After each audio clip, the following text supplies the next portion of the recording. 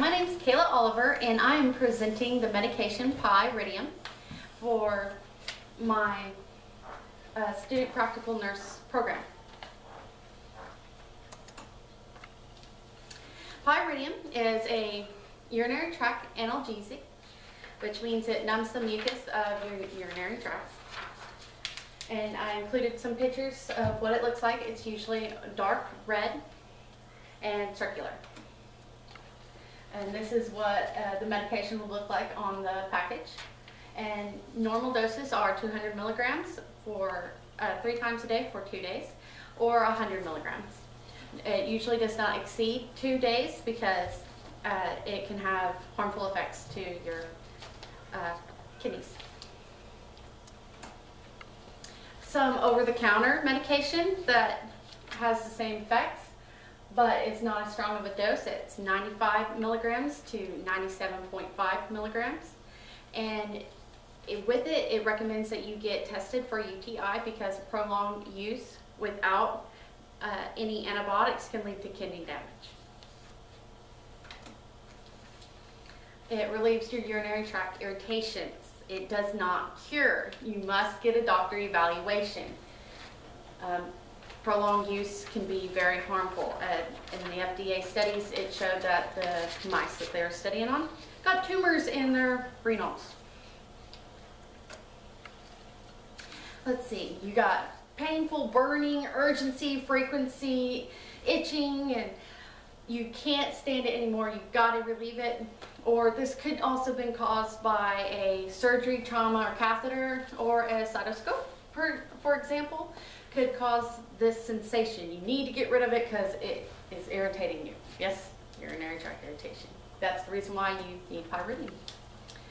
Some things you need to know. You need to notify the doctor of any medications that you're taking before, and if you are being put on new medications, that, hey, I'm taking Pyridium. Why? Because it does affect some urinary analysis. May experience headaches, dizziness, and you do not take while breastfeeding or pregnant. It's not recommended for children under the age of 12. If you suspect an overdose, call your poison control immediately or go to the ER. I would do both. Take at least a large glass of water while taking the medication, and take it before meals to avoid GI discomfort. Do not crush, chew, or break tablets. Take as prescribed. Do not double dose. Store at room temperature, usually 59 to 86 degrees Fahrenheit. Very important fact about this drug, it will turn your urine and tears red-orange. It may stain clothing, so you might need to wear a sanitary napkin. Sorry guys, join the girls. Do not wear contacts, it will turn them yellow. And take medication until it is complete. Ways to avoid getting prescribed this medication would be take a full course of antibiotics, drink lots and lots of water. Never try to hold your urine. If you feel like you gotta go. Wipe or clean from front to back. Take baths. If you're gonna take a bath, make sure your tub has been cleaned properly before you sit down in a big old bubble bath. If possible, try to take more showers. Use proper hand hygiene and urinate after sex. You might want to switch to a different type of birth control if you notice that this is happening more often.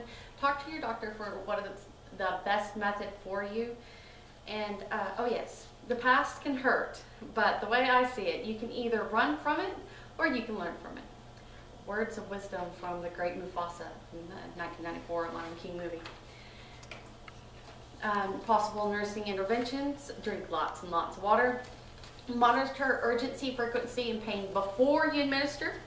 Know that interferes with urinary analysis based on color, so like your sugar, ketones, bilirubin, steroids, and protein. Monitor vital signs, because if a fever is present, there's a chance that it could be an infection. It needs to be treated immediately because it could lead to renal failure. Shortness of breath, tachycardia, yellowing of skin and eyes, which could be liver failure, easy bruising and bleeding, seizures, fatigue, and ash, or any other symptoms of hypersensitivity or an allergic reaction. Here is a fun illustration that I found that will help remember. Think pyro, Pyridium, think pyro, fire. It's burning, itching, irritating, painful. Red, you want to get rid of it. Well, that's redneck slang for them. So get rid of them fiery downstairs, because if you don't put it out downstairs, it goes up. Fires go up. What happens when it goes up? You could end up with renal failure if renal kidney or kidney infection goes untreated for too long or ends up with scarring. It can be permanent damage. And thank you for reading and watching my lovely presentation. And always remember, everyone needs that friend that can say, hey, you want to hear something gross? And follow up with your healthcare provider.